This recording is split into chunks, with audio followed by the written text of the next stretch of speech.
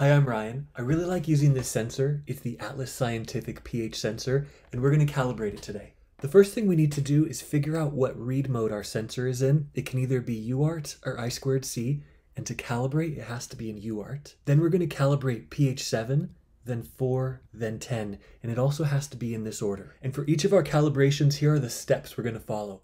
First, we clean the sensor. Then we're going to pour the calibration solution into a new cup, stir to remove the bubbles, put our probe in and let it sit for a minute or two, and then these are the commands we have to enter. So cal mid 7, then cal low 4, then cal high 10. Now I'm using the isolated carrier board, but you don't need to because I'm going to read off the pins that we're going to be using. All you need to do is take an Arduino and I'm going to plug red into VCC, and you can use either 3 volts or 5. I've plugged into 3.3, and now take black, plug it into ground, and plug that into ground. If you see a very bright blue light, that means you're in I2C mode and you have to go over to UART. I have a link in the description below for a quick video how to switch modes. If you see green or teal, bluish green, then you're in UART mode, and that's the mode we need to be in. So there's 2 more wires to hook up. I'll put yellow into TX and green into RX. Then yellow takes pin 2, green takes pin 3.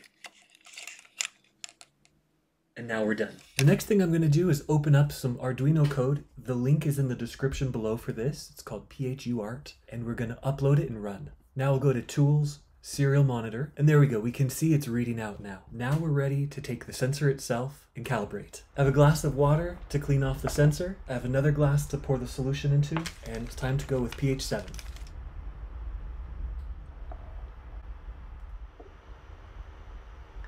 Swirl it around.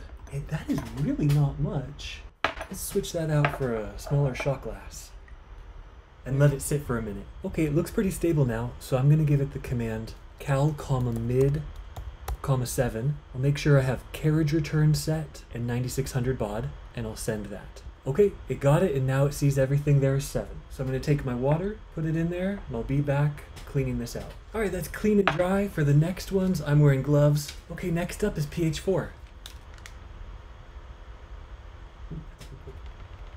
Swirl it around to get bubbles out, and while that waits for 2 minutes, I'm gonna go change my water. Okay, this has really settled down nicely, so I'm gonna put in the command cal, low, 4, and send.